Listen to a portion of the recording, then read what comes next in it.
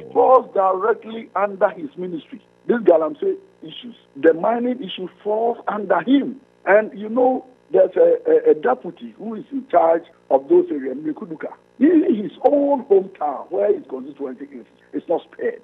And it looks as if there's a huge institution at the Jubilee House that supervises this illegal act. Some will argue that firing the land minister is not the way to go. It needs to be a bit hard. Firing, the worst thing that anyone can suffer is a minister losing his job as a minister because of the fact that he couldn't perform. And this is a very, very sensitive issue. So if you have ministers, like 2 deputy ministers in charge of lands and forestry, and they cannot protect our mineral bodies, the best punishment you can give to them is to sack them. And whoever comes to you, give him what the presidency intends to see, so far as that area is concerned. But within the 3 months, I can bet you nothing is going to happen because we are getting into elections.